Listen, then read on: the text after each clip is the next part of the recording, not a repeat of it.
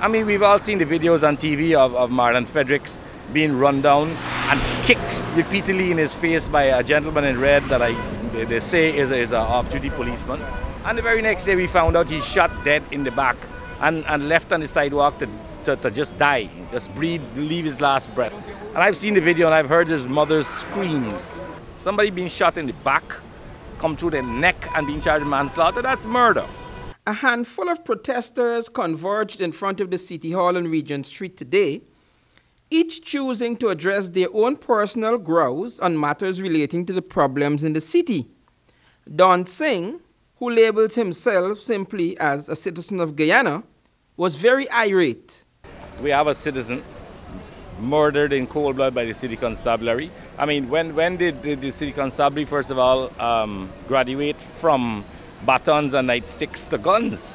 According to Singh, the city constabulary has a whole arsenal of weapons. I mean, there's arsenals in there with M15s and AK-47s, if reports are to be believed. Singh also questions the kind of training that the city constables receive. What training do they have?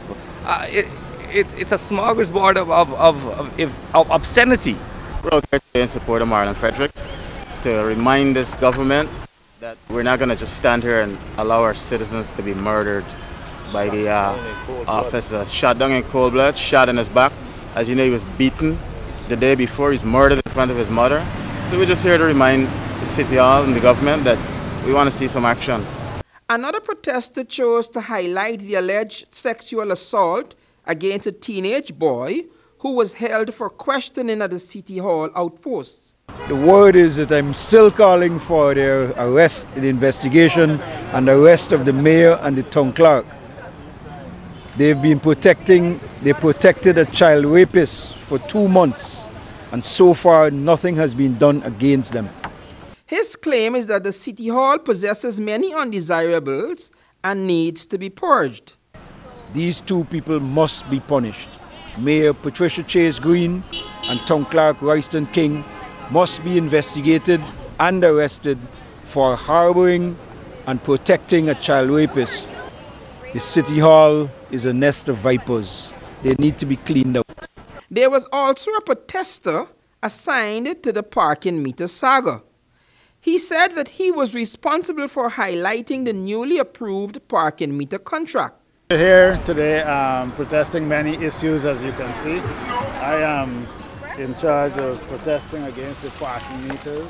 The contract remains illegal, no matter how they sit down and renegotiate it. It's still an illegal contract. This protester noted that the $150 an hour that the city accepted from Smart City Solutions is a trick. He said that the fee will soon be increased. The nonsense with the reduced fee is just a way of easing it in back through the back door. I have no doubt that they plan on raising that fee as soon as they get their foot in. So we're back out here to say that we're not going to stand for this. Renata Chakasan said that many things brought her to the protest line today. What brought me out here is a number of things.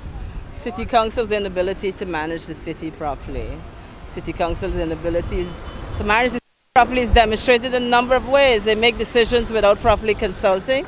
They make decisions without the decisions being evidence-based. Parking meters is one issue.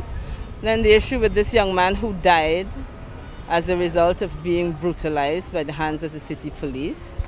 He escaped. Well, I don't know if he escaped or he didn't escape, but he was shot in the back by a member of the city police. And we have not had an explanation from the chief constable as to what exactly happened. I'm recommending that we review the entire city constabulary, their modus operandi, the way they are set up, and the whole thing. An inquiry must be held. For Channel 2 Headline News, I am Wendell Jeffrey.